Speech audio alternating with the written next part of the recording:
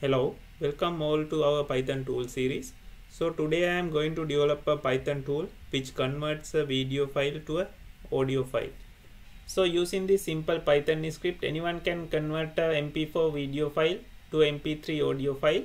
So today I use moviepy.editor package for coding. So let's move for that.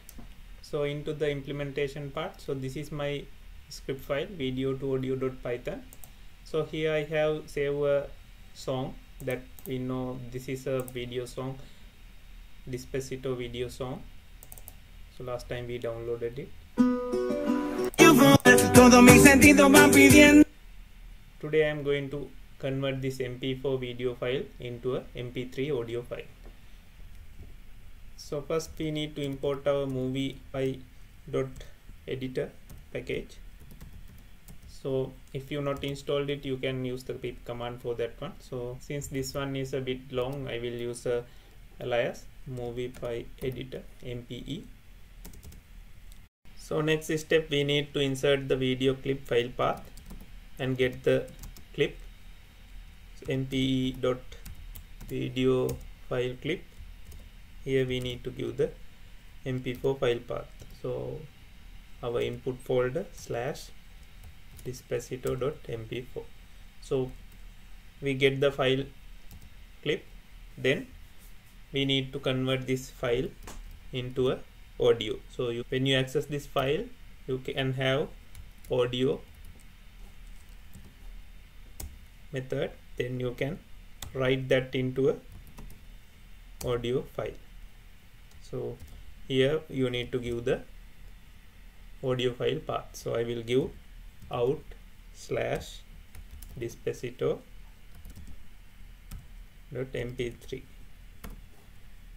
So this is it, pretty much of the code. So let's go inside this write to audio file. Here all other parameters have default values, only the file name we need to give separately. So what are the other things you can override also? So buffer size 2000, that is the normal default value. So and codec and bit rate and all the things you can change if you need. So there are a lot of configurations. In normal scenario, you need to get the video clip and write it into a audio file. So it is very easy to use this moviepy.editor. So only 3 lines of code. So let's try to run this one. We'll show the progress here.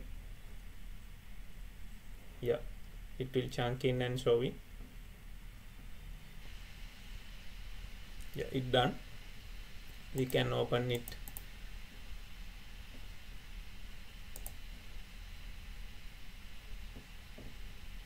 See, you can see a mp4 file. We can open.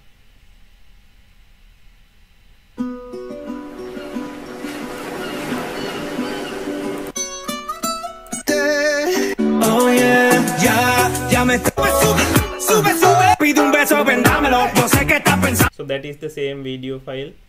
It converted into the mp3 format. So the task is completed. So it is very simple code. I will add this code into the video description as well.